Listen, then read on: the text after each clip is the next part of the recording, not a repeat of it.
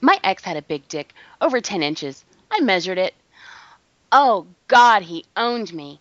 I would cry real tears every time he fucked me. It was so amazing. I hate small dicks. I'd rather just finger myself. You're crazy. I had 9 inches once and couldn't take it. It felt like I was getting stabbed. I'd be perfect for both of you. Not too big, but big enough. I mean, the ladies love it. I'm no John Holmes, but I know how to work it. Who?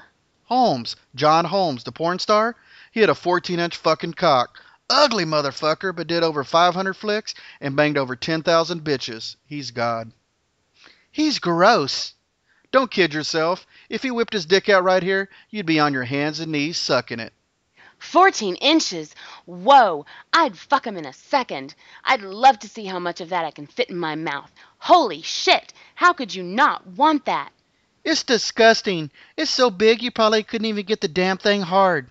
Who cares? It's 14 inches. Let him fuck me with just the head. I want to be filled the fuck up. Dude, if I was John Holmes, I'd have a stable of hoes lined up around the block begging for it. And I wouldn't pit myself out to those cheap ass fucking pornos either. Yeah, hundreds if they want to see it, thousands more if they wanted to touch it. Those pretty boys on TV, they ain't got shit. Bitches don't want that. Bitches want Johnny Holmes. Holmes' cock didn't even look human. It was like some hideous fleshy tumor. It was covered in veins so thick they looked like earthworms. I want a human cock, not some nasty swollen growth, not something that looks like a dead eel. It's disgusting and gross and repulsive and nasty.